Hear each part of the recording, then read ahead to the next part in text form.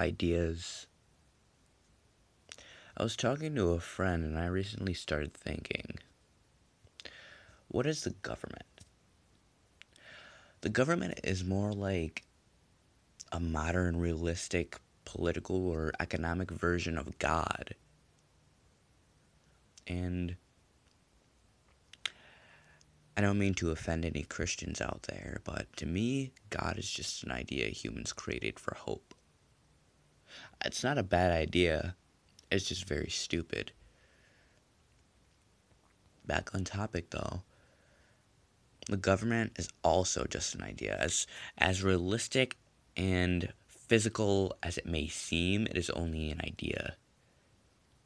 Take the law of like it's against the law to kill someone. Take that for example. It's only an idea. That is only an idea.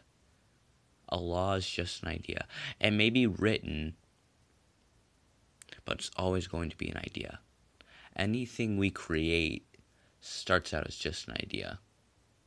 It's still an idea. Even if it's made realistically, even if it's made physically, it's still an idea. The idea of that thing existing is just an idea. Cars are real. Cars are physical. The idea of a car, though, that's just the idea. The concept of a car is just an idea that someone made into living real world.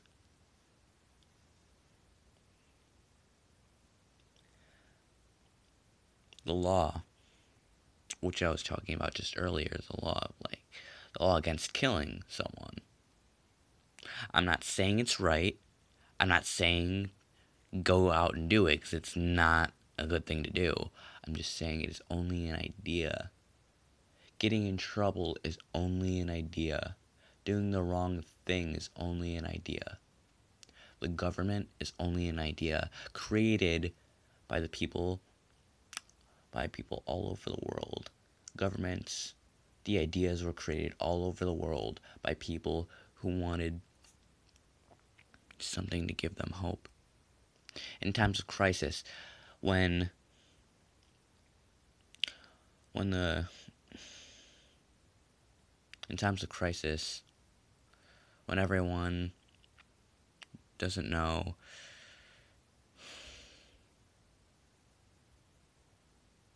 basically what I'm just saying is it's just an idea.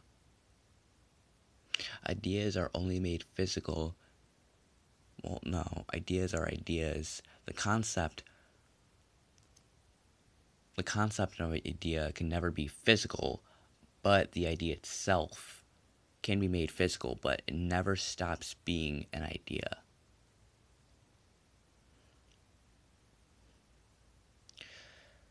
Before government ever started, humans, the regular society of humans, individuals, everyday individuals, were the most advanced race. But they created the government in order to give them hope, in order to look at someone higher than them that could help them in a situation when they were helpless. If they didn't have someone there like that, who knows where they would be. As the most advanced race, we can't handle everything. And the things we can't handle only make it worse if we don't have anyone higher to look at for help. That's when chaos starts. When someone higher than you can't help, or there's no one higher than you, and you don't know what to do, you go crazy. You start rioting, throwing fits in streets, and people join you because they don't know what else to do.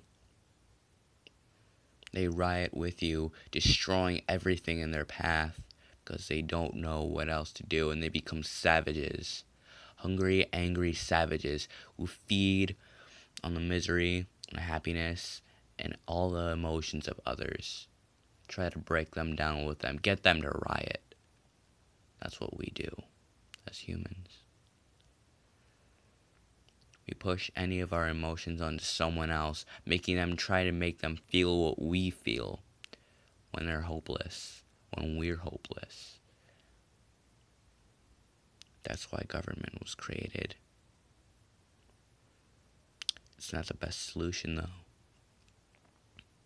As much as it helped over the hundreds and hundreds of years since it was created, the government is not the best idea out there.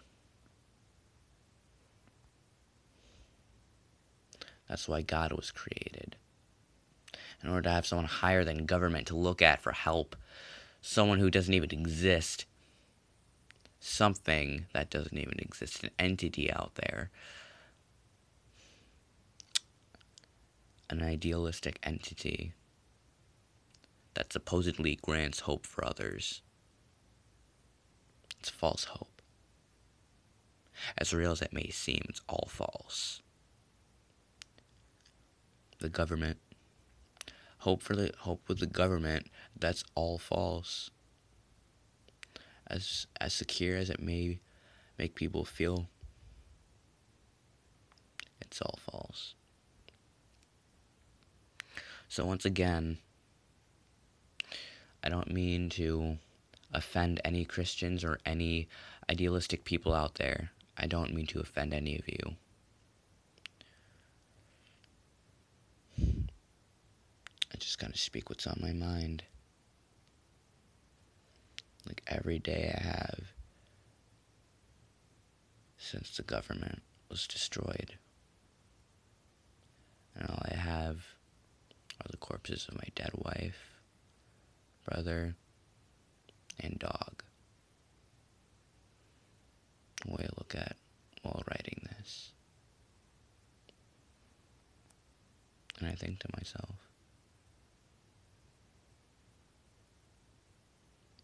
how fun would it be